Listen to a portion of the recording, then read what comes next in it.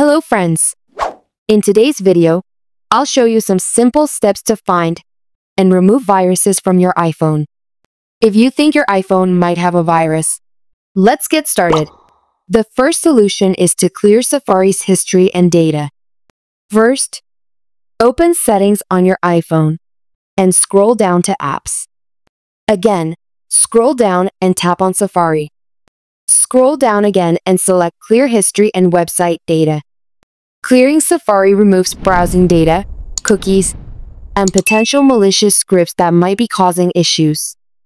Confirm by tapping Clear History and Data. That's it. Now, the second solution is to manage iCloud storage.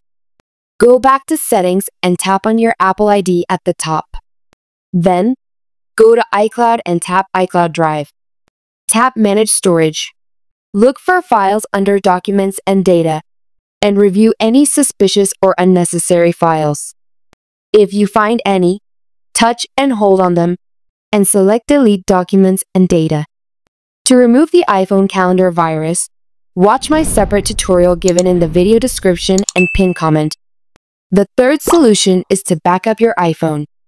If you're still suspicious of a virus after clearing and managing storage, you should back up your iPhone.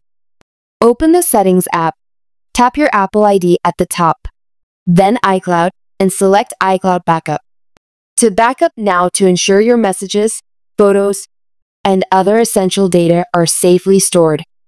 The fourth solution is to reset your iPhone.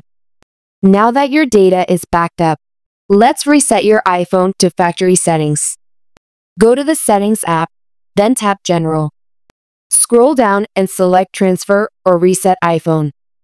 Tap Erase all content and settings. Follow the prompts to confirm. This restores your iPhone to its factory settings, removing viruses or malicious files. The fifth solution is to restore from backup.